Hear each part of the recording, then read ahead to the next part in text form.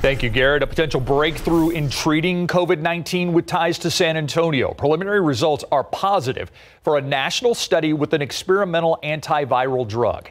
Our Jesse DeGriato says it's part of an international effort to learn more about the drug's safety and its effectiveness.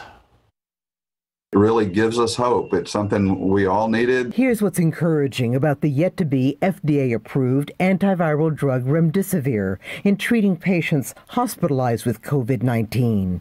Early results show the recovery rate was 31% shorter than using a placebo, 11 days instead of 15. The mortality rate also fell, with remdesivir 8%, with a placebo 11.6%. Obviously, shortening the duration and improving survival is great. But it's not a cure, says the researcher who oversaw the clinical trial by UT Health San Antonio and University Hospital. But I think it is a breakthrough in that now we have hope that a therapy will improve outcomes in patients with this disease. Patterson also says it could lead to other therapeutic advances. Still, he says more data is yet to come as more patients in the clinical trial are treated with this antiviral drug.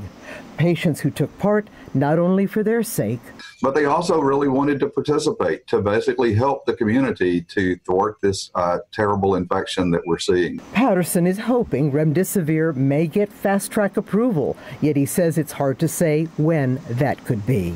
Jesse Degollado, KSAT 12 News.